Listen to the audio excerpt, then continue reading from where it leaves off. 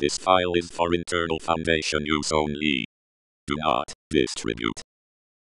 The following file describes SCP-2719, a Keter class anomaly. This file is for Level 4 plus staff only. Do not view this file if you do not have clearance. Special containment procedures. SCP-2719 should be kept inside. Description: SCP-2719 is a variable abstract metaphysical construct pointer. Concepts acted upon by SCP-2719 will either go, or become, inside.